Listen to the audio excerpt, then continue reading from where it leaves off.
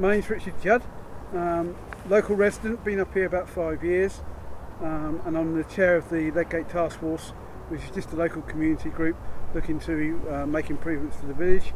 The woods for me, personally, it's a hidden asset really, and that is a good and a bad thing.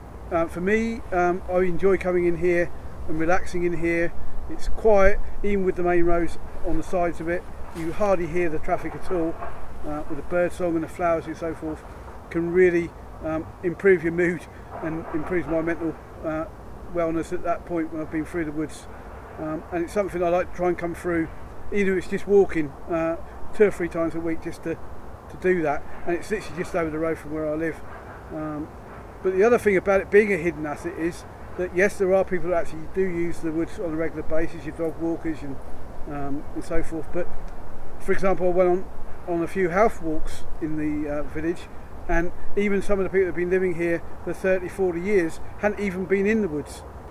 It is a hidden asset and a very lovely asset, but one of the things I'd like to try and do with the task force and others is to increase the usage of the woods, and that's across the ages.